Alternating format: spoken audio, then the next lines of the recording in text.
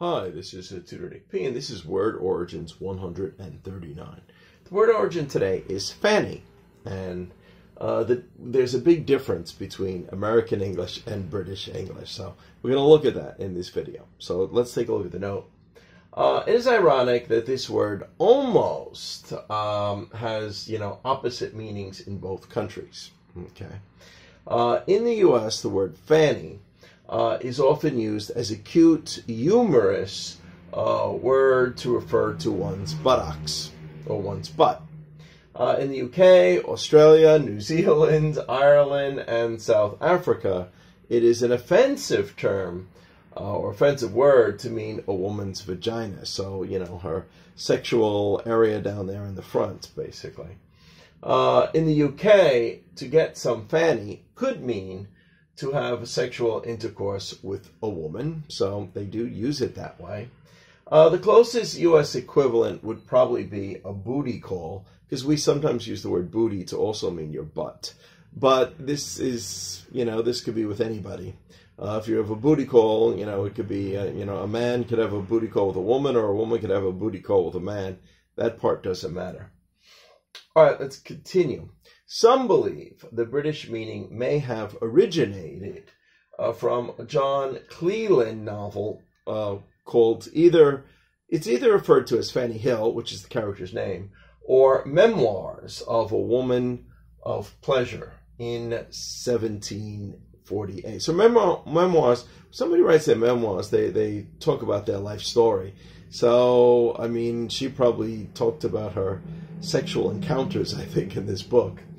The female main character was named Fanny, which was a diminutive form, like a kid's form. Like if somebody's named John, Johnny might be a diminutive form, or if they're named Joe, Joey. So the Fanny is a diminutive form of the female version of the name Frances. Okay. Okay, let's go. The main character, Fanny, all right, good. The earliest writing of the British word Fanny, meaning vagina, appeared in the 1830s. So it did appear a bit later, did appear about 50, 60 years later. Sometimes it happens like that. Sometimes when you get, I know some Shakespeare expressions that we use in English, because they were studied or they were reread so many times, sometimes the phrase didn't work its way into the language until 50 years, 100 years, even sometimes several hundred years after, because people read them over and then they started using it and it worked its way into the language. So it is possible it came from that, or at least that's what they think is the best possibility. Let's continue. The use of Fanny to mean butt first appeared around World War I. So the American version meaning butt, after World War I, around World War I, that's when they started using the word Fanny to mean butt in the U.S. Okay, good. First time I heard of the British meaning was actually from my father. Even though I've been to England before, I don't really remember if I heard the word Fanny used much in England when I was there. But I remember my father telling this story. When he was in the Navy in World War II, he was stationed in England, okay, for a while, for a period of time.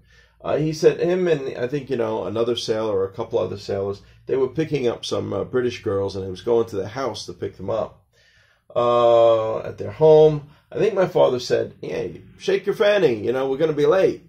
In American English, of course, if you say shake your fanny, it's very equivalent. It's equivalent to like shake your butt. We sometimes say that to just hurry up. It's a cute way of saying hurry up. So if you shake your butt, it means you're moving faster, you're getting going. So my father said, shake your fanny, but he said this in front of the girls' parents. And of course, in England, your fanny obviously meant the opposite. It meant the vagina. So just like we said here, he said that the woman, the expression or the look on their face pretty much said it all. And that's when he learned what actually Fanny meant. So be careful. My father actually had to learn the hard way. So if you go to England. If you're American, you go to England, be careful how you use the word Fanny, because it actually has the opposite meaning. Okay, good.